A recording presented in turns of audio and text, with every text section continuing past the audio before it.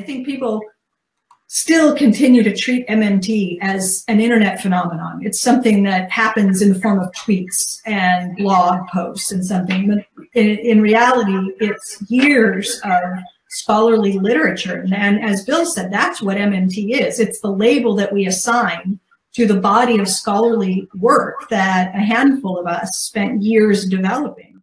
Most of what's in modern money theory is not new. It was just forgotten.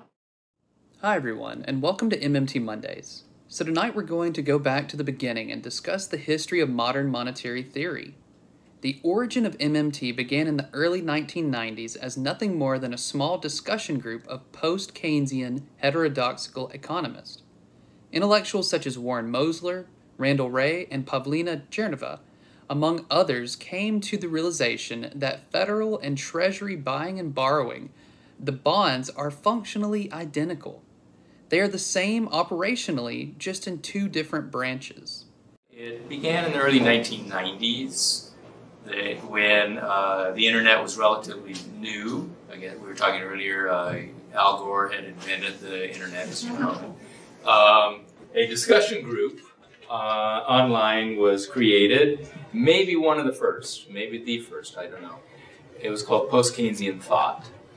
And post-Keynesian economics follows John Maynard Keynes, and it's what we call a heterodox approach to economics. It's outside the mainstream. But all the top heterodox economists around the world were on this discussion group. And this guy came on, and he started saying things that on the surface seemed very strange, very bizarre. But as I read his comments and thought about them, I could see that he was just using different terminology. That a lot of things he was saying existed in various branches of heterodox economics. And so online, he would say things, and most people would respond, "This is crazy." And then a few of us sort of started catching on. We say, "Oh yeah, that sounds like, okay, Hyman Minsky. That sounds like George Frederick Knapp," and so on. And so he started communicating with us. And one of the ideas he had that became very important to opening up this new approach to economics is he was a hedge fund manager who specialized in trading bonds. And sometime in the early 1980s, he said, you know, the Fed sells bonds. We call it monetary policy.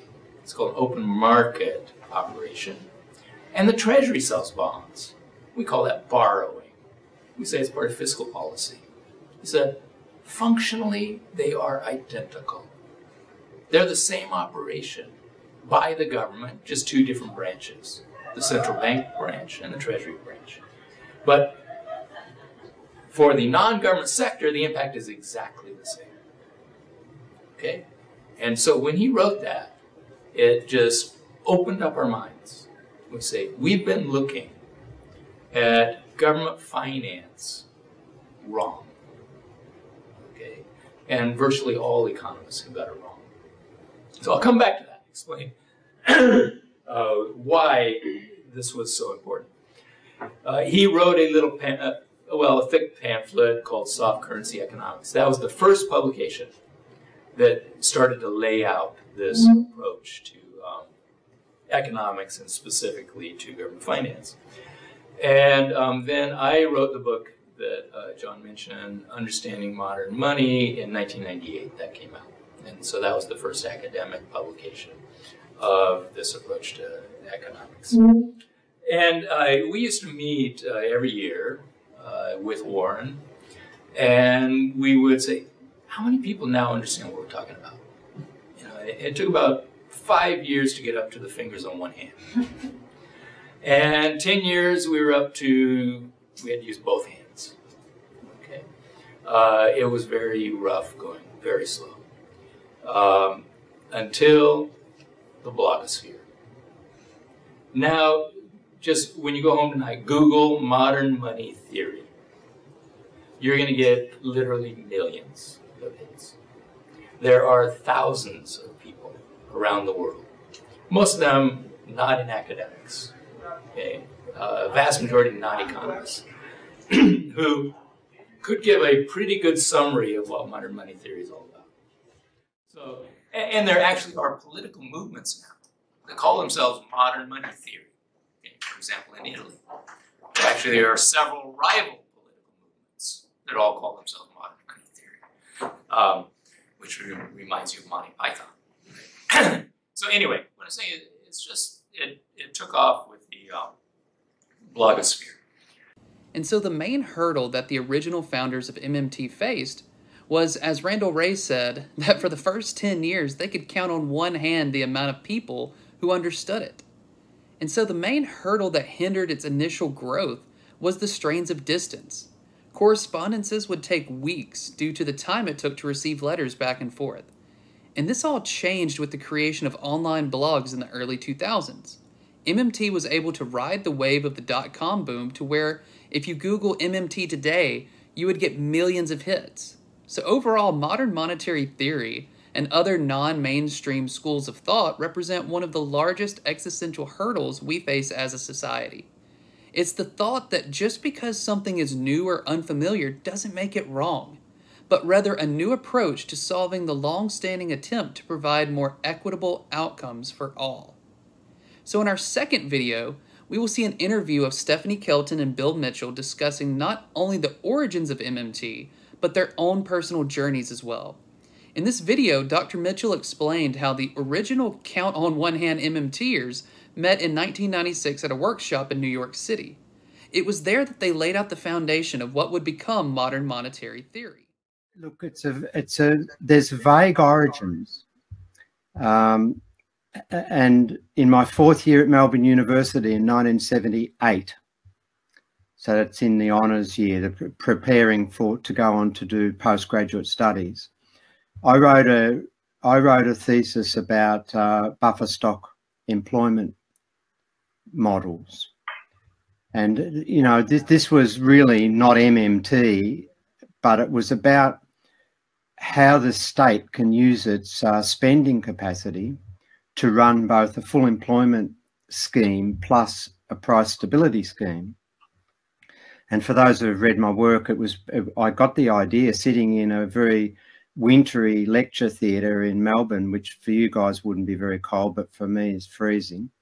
And the lecture was in agricultural economics, and it was about the Australian government's buffer stock wool scheme, where to guarantee the price of wool to give farmers a guaranteed income, the government would buy up all the surplus wool if the market didn't want it, and they would sell it back into the market if the farm supply was deficient relative to demand.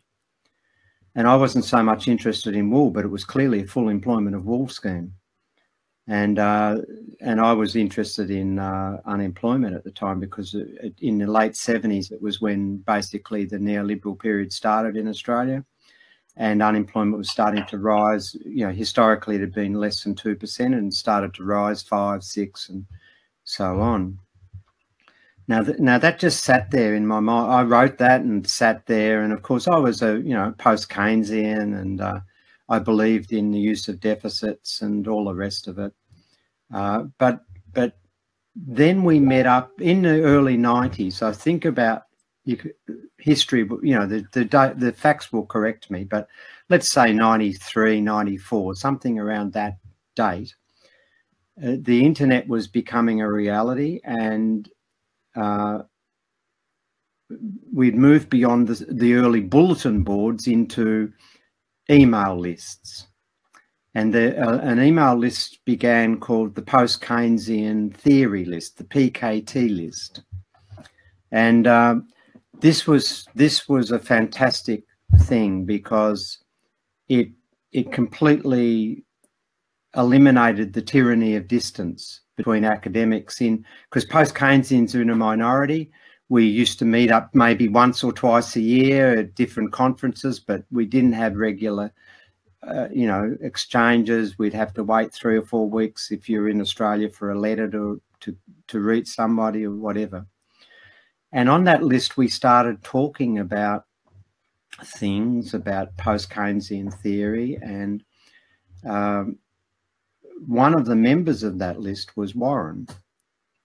And Warren had just written a document. He'd come from banking and financial markets, and he had written a document called Soft Currency Economics. And within that document was part of that document was an outline of a full employment scheme, which he called employer of last resort. And of course, that was the job guarantee scheme that I'd written about in 1978. And so that immediately was very interesting to me. And soon after, I got a call one Saturday from this very American chap on the phone saying, look, I'm in Sydney, I'm Warren Mosler. I can't imitate an American accent. He said, I want to come and see you. And it was based upon what we'd been writing in this mailing list. And so Warren duly headed up the highway to Newcastle, where I was at that stage, and we had a really nice lunch, and we talked about things. And Warren brought a lot of knowledge of banking that I didn't have. You know, I had the other sort of knowledge, and to me, that was the beginning of my involvement in what later has become called MMT.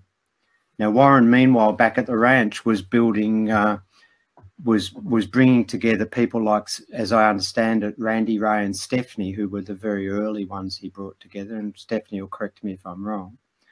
But soon after, I think it was in 1996, I can't remember the exact. It was in your winter, so it was early in the year or late in the year. We all met up in New York. Now, I don't know if Stephanie was there. It was a workshop sponsored by the New School, and that was the first time that we had all come together physically. And I'm saying all because the joke in those days was that you could count the MMTers on one hand. So we're only talking 3 or 4 of us got together at that workshop, and that really began it. And that's the origins of it. Then we started to write things and sequentially build a coherent body of literature, which you now have and which we now call MMT. The social media developments. But they came later in the sort of around 2004. But around 1994, the network was starting to be put together by different interactions, which we now see as the sort of academic and the intellectual beginnings, and the intellectual group that began all of this. 1994, I think it was. And so Stephanie Kelton also goes into her journey from studying the works of Veblen and Marx and Keynes to discovering Warren Mosler's soft currency of economics, which she described as a true game changer for her, essentially. So while naysayers will try to discount MMT as some internet sensation, MMT represents the culmination of years of dedicated scholarly work. The internet and social media growth only came along later as a demand for a voice and to engage in the much larger economic debate. I was, pretty open to the idea that things might not be what other people conventionally, how they describe them. But Warren's stuff, I have to say, it just struck me as wrong. It struck me as wrong. And Randy and I started going back and forth. Randy was working on his book, Understanding Modern Money. And I kept saying, this isn't right. This isn't right. And Randy said, well, write it up. He would want to know if it's wrong. He would want somebody to point it out. So you should write it up. So I start digging into the really detailed stuff about government finance operations, all this, weedy stuff. And I start tracing through the argument. And I arrive at exactly the same place that Warren arrived. I just made a much more complicated argument out of it. And that's how I persuaded myself that Warren was correct, and that what he was describing about the way the modern monetary system works, the operations, the accounting, and so forth, that it was all very correct, and that it really mattered that we were getting these things wrong. So I simultaneously encountered Warren and Wynne Godley and all of that at Levy, and then, you know, the rest is history, as they say. We all ended up at UMKC together, Randy, Matt Forstater, Pavlina, and I, and then the burgeoning of the literature that Bill refers to. You know, it's sort of funny that I think people still continue to treat MMT as an internet phenomenon. It's something that happens in the form of tweets and blog posts and something, but in reality, it's years of scholarly literature. And as Bill said, that's what MMT is. It's the label that we assign to the body of scholarly work that a handful of us spent years developing. And the internet stuff came later when we wanted to enter the fray, mostly for me anyway, as part of the financial, during the financial crisis and the aftermath. And we wanted to try to have a voice in those debates. And we used social media to have that immediate, impactful entry point to give us an opportunity to engage. I want to just say, you guys have the patience and stamina of gods. It's amazing to me, because I know, just as a lay person that has a little bit of training, dueling with people that have run for president and people that are running for office and just the regular, you know, fanfare of the social media world. But just trying to crack through and break through old things. I mean, I've been called a cult leader. I've been called all kinds of, like, I'm selling a scam, a psyop, of this or that. I have no idea what you just said, which is, it's an incredible, huge body of scholarly work, real, honest to goodness, forensic work that has nothing to do with Facebook or Twitter or anything else. This is just a vehicle by which we have to use to get this word out. So as you can see, modern monetary theory fits so well into this heterodoxical approach to economics because, as Warren Mosler stated, MMT grew from ideas first, but only after did they find a historical precedent that was always there. As we saw, after further research, it was discovered that this economic model had many similarities with previous economists. Mosler mentioned that many economists and other influential government figures were proposing many of the same concepts of MMT back in the mid and early 1940s. It all goes back to what I mentioned in the beginning. Just because something is new or challenges the status quo of accepted thinking does not make it bad. Rather, once we have the ability to sit down and discuss ideas, we see that we may have more shared values and principles than previously thought. And in similar fashion, what establishment politicians, pundits, and other historians who attempt to debunk MMT, they just simply fail to understand how currency works.